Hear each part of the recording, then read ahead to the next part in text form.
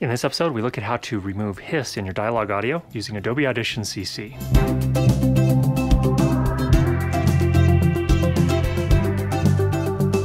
If you've ever encountered a case where the noise in your audio capture is really noisy, something like this, the RØDE NTG4 Shotgun mic is so you have that really bad hiss in the background there, and you want to clean that up. Well, fortunately with Adobe Audition, here we're in Adobe Audition CC 2014, there are some things you can do to clean that up quite effectively. So what I did in this case is I took my audio recording, I did some compression, just sort of even out the peaks here, and then loudness normalized it to -19 LUFS, which is sort of the new recommendation in terms of loudness for when you're producing to the web. Well, the problem with that, of course, is that we have this horrible noise floor now that sounds something like this.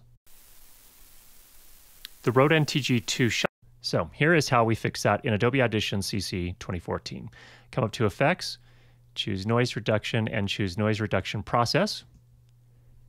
Now, the first thing we need to do is choose a noise print. And fortunately, in this recording here, I have a case where, or a section here, where there's nothing but the hiss that we're trying to remove. So I just highlight that using the Time Selection tool and click the Capture Noise Print button. Now, once I've done that, I can apply this to a much larger section. Actually, let's work with this section right here.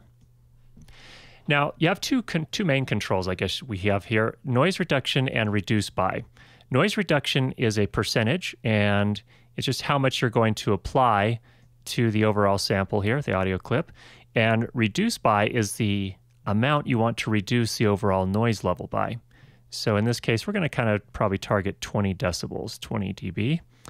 And we're going to go ahead and start with 100% noise reduction, and we'll kind of pull it back to fine tune that. Let's go ahead and click this play button right here to get us a preview of what this effect is going to do.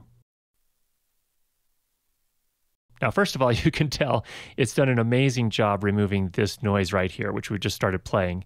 But let's go ahead and keep playing and make sure it doesn't cut into our dialogue at all. The RØDE NTG4 Shotgun mic has been my workhorse shotgun microphone for probably the last 4 or 5 years, quite a while, and has done a nice job for me, though it's not perfect, and they're very couple. Okay, that's actually sounding pretty decent, and it doesn't feel like we're cutting into the dialogue too much. But at the same time, we've reduced the noise quite a bit. So there is an example of how you can do that. Now, if you're having trouble kind of really understanding how much it's pulling out of the dialogue, you can also click this box here called Output Noise Only, and this is actually going to play for you just the stuff that it's removing from the audio.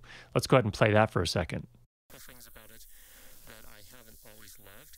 It is a fairly affordable mic as far as so it is touching the dialogue some, but not to the point where it's it's going to be a real problem for us here. If I play it again, I think you'll probably agree. Professional XLR-based mics are concerned. These, again, we're talking, okay, and then again, a sample of what it was like before we removed the noise. Here about shotgun mics that are in the league where you need a field recorder or some sort of, okay. Once we've done that, all we have to do is select our entire clip here. It's because in this case we want to apply the noise reduction to the entire clip. Click Apply, and there we are. Now you can see the noise floor is definitely dropped pretty significantly. That's fantastic. What I can do here is actually measure to see where it's at. I come up here to my amplitude statistics.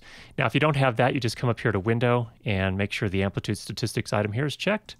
Once you've done that, select the noise area that we'd reduced, click Scan Selection. It's showing our average RMS amplitude is at -64. If you can get that under 60, usually that's pretty good.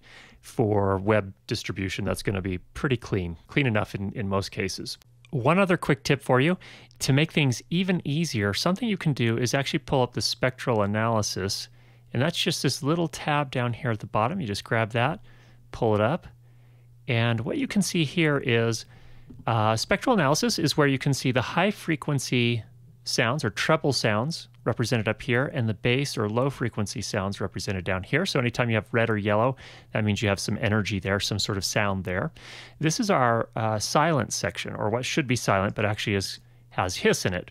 And you can see there's this scattered red stuff throughout, and the scattered red stuff throughout all of the high frequency range over here as well during the dialogue. So this is one thing you can use to sort of simplify the process of seeing where the noise is and whether or not you've taken care of it. Now, even a further bonus, there's also this view over here by clicking this button called Show Preview Editor. You click on that and it shows you the before and after. Now, in this case, we haven't done anything yet, but if I come back up here to Effects, Noise Reduction Process, watch this here, it's processing. Using these settings right here, you can see it's drastically cleaned up all that red material that was in this section that should be silent. And now when we play it, and skipping forward to the dialogue part, the RØDE NTG4 Shotgun mic has been my workhorse shotgun microphone for.